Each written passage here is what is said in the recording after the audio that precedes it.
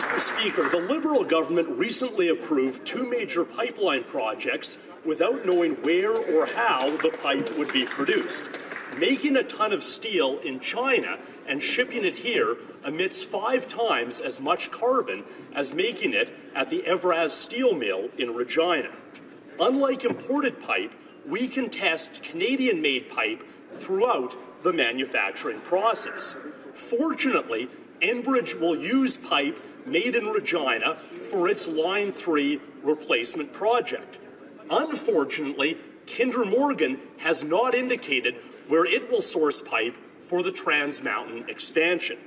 A new review process for pipelines should consider the pipe supplier's emissions and reliability. Doing so would favor Canadian-made steel and support good jobs at Evraz in Regina.